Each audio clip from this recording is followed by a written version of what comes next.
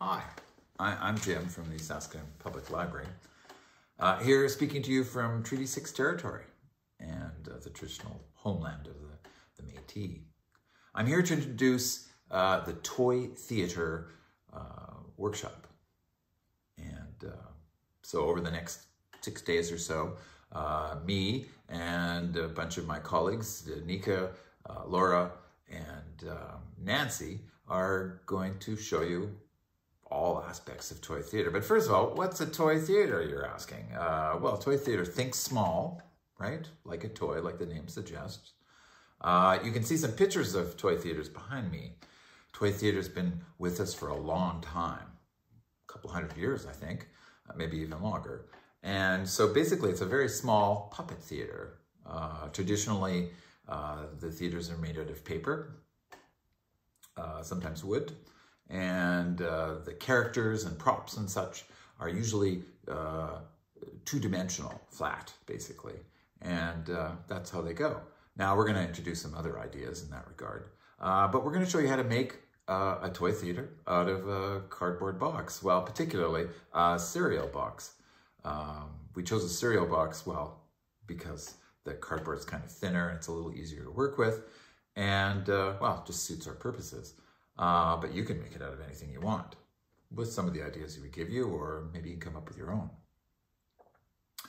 So that's how it's going to go. So the first day we're going to build one and show you how we built ours, because each one of us built one separately, and maybe thoughts on decorating it and so on. And then we're going to talk about making backdrops and sets and things like that, props and so on. And also we're going to talk about, of course, how to make a puppet. Also character development, you know, how to make your, give your puppet a backstory. And we'll explain all those words later. What else do we do? Oh, we talk about writing a story for it. Writing a story for your very own puppet play. Yeah. Oh, and there'll be manipulation. A whole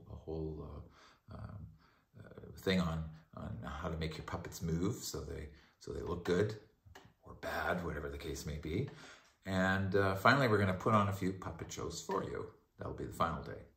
So these 6 videos on Toy Theater Workshop are about 10 minutes long, and they'll well, the first one will be today on Monday, and then they'll go all during the week until Saturday. And don't worry, if you missed one or you want to look at one again to get a better idea of what's going on, you can, because they'll be up for quite a while. All right, so without much further ado, let's get started with building your own toy theater. So here's my cereal box, and I've used a template. It's just a piece of paper. So something I'll use over and over again. A template is just a thing to help me draw the places where I'm going to cut.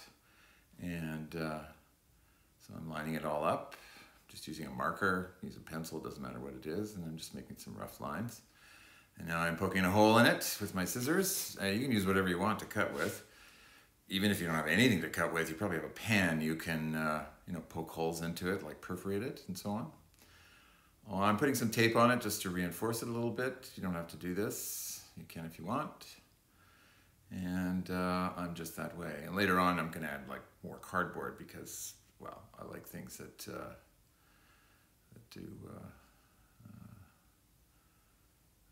that make it tougher, last longer.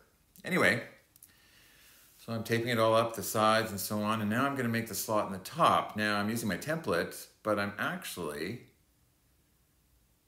going to make it bigger than the opening in the front so I can put my scenes in the back. That's how this box works. The scenes go in the back, and that little front piece that flaps down is my stage. Scenes are what goes in the back of a puppet thing, you know. So if you're outdoors, you might have trees and stuff back there, or maybe you're inside of a living room, so you'd have couches and stuff like that, and you can swap them out and so on. So you could stop right here, or you could do some decoration, and we'll talk about that. So if you want to continue on, I'm going to make it a little bit stronger. I'm going to add some more cardboard, a little slightly thicker cardboard. And I'm using the box as a template to draw out the shape I need. And I'm going to cut it. I don't usually cut this fast. I've of course speeded the video up because, well, it would take forever if I didn't. So there I'm using the box itself. Oh, and then I'm using my paper template again, which is how I cut out that flap in the front. And I'm using that to cut up this piece of cardboard. Now I'm going to glue it on. You could use tape too, it doesn't matter. I'm showing you how to roll the tape in half so you make it double-sided, so you could just use that. I'm going to use some glue, so I have to let it dry. La-ti-da, da-da-da, and I'm back now, it's dry. Oh, and I like tape. Obviously, I'm taping it all up again. Not really necessary. All the way around and all the openings and everything else. You can do that, just makes it stronger. Because I think I'll use this box a lot. And I'm going to make that flap on the bottom even stronger. I'm going to put glue on that piece. And again, some glue all the way around. And I'm going to put some weights on it and let that dry for a while. And now I'm back. Everything's dried and stuck in there. And I decided I'd just put paint on it. You can use poster paints or whatever, or you can use marker, doesn't matter.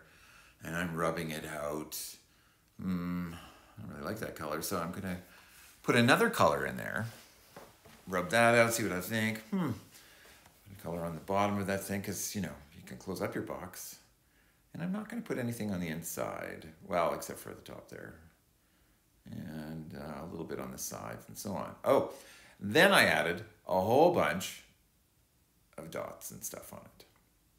Now this one that you're looking at now is actually the toy theater that was made by Nancy. And as you can see, she decorated hers beautifully, way better than mine. Oh, you can see some props there. A lot of her decorations are origami, or folded up paper, and with the props too. There's a close-up, beautiful, gorgeous. Yeah. There's all kinds of different papers in there. There's some striped papers and so on. And she also decorated the inside of hers and also the front side of hers, unlike me.